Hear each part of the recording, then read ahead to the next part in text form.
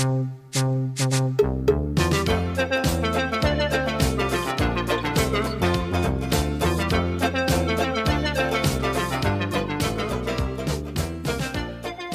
sat in Aunt Og's kitchen. They were eating a wonderful dinner, cheese pie, then gooseberry tarts. "Hush," said Og. She held up her wrinkly old hand. "Hush, there it goes again." Sarah could hear the waves on the beach, that's all. "Humming," said Og. "Pests in my kitchen, that's what."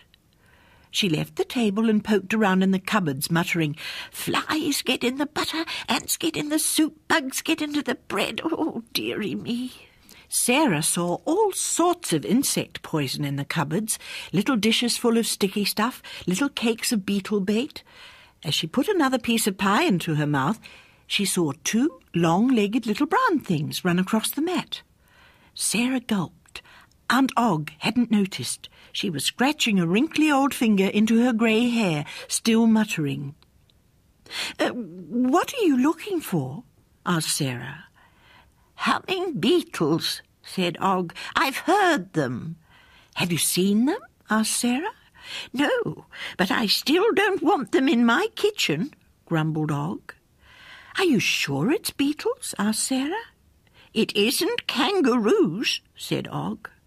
"Dearie me, I'm tired out. All this humming makes me want my bed." She stomped out of the kitchen. All at once, Sarah could hear the hum. It was like someone singing. It was very high and rollicking. "Pretty funny beetles," said Sarah.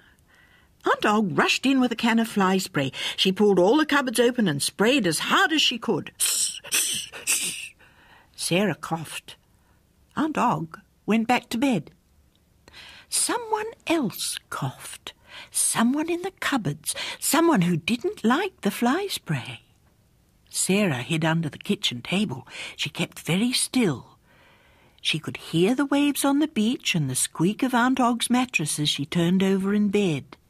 Slowly, one of the cupboard doors swung open. 2 dark shapes came stepping out. They were very tiny and had skinny little legs and skinny long feelers on smooth round heads, like space helmets. "Very funny beetles," said Sarah. The 2 long-legged shapes clung together and said, "Oh, heck!" "Don't worry," said Sarah. "I won't hurt you, but what are you?" "We call us people," said the long-legged shapes. "But we're not like you people." "So why do you live in this person's house?" asked Sarah. "Actually," said one of the shapes, "we lived in a spaceship, but it got stuck." "Stuck in a tree," said the other shape. "There's a pine tree down by the beach." "Are you space people?" asked Sarah. "Then how did you get in here?" "Spaceship got stuck in the tree," said one of the space persons. "We got stuck on some pine cones. Og came snipping with her scissors and snipped the cones off. Og popped the cones in a basket and brought the basket here, and here we are, still stuck." "It's awful," said the other space person. "Nothing to do but sing." It opened its mouth wide, but Sarah hushed it just in time. "Og will come back with a fly spray," she warned. "Be quiet, and I'll let you out." She went to the back door.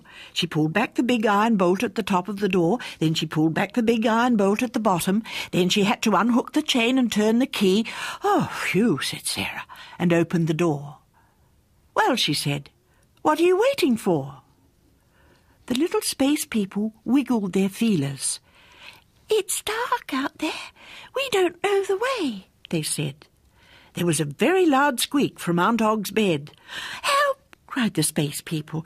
"Take us to our ship, please, before she sprays us again." "Oh, boy," said Sarah. She went down the path to the gate. The space people ran after her. "Oh!" they cried. "Sharp stones! We've got bare feet." "Bare feet and space helmets! Oh, boy," said Sarah, and she picked them up. Down the road she went, past the new white postbox on the corner, past the telephone box and the bus stop. "That's far enough," she said, and put the space people down on the soft grass next to the bus shelter. "There's the tree. Is your ship still there?" The space people looked at the pine tree. "Wacko," they said. "Yes, it is."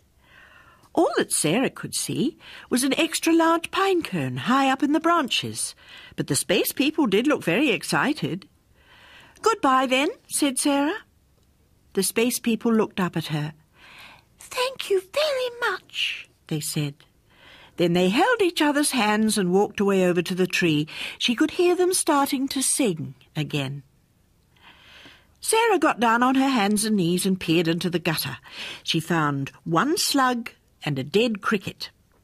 "Good," said Sarah. "I'll take these home and put them in the cupboard near Og's beetle bait.